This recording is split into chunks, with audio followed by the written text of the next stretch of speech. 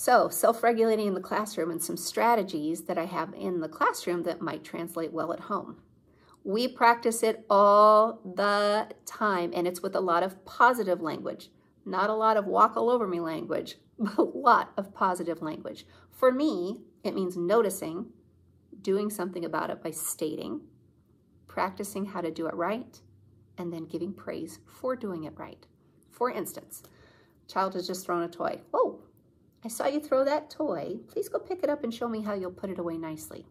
Well done. That is very responsible of you. They're eating and they got their knees up at the table. Your knees are up on the table. Can you show me how you put them under the table and sit up like a big kid?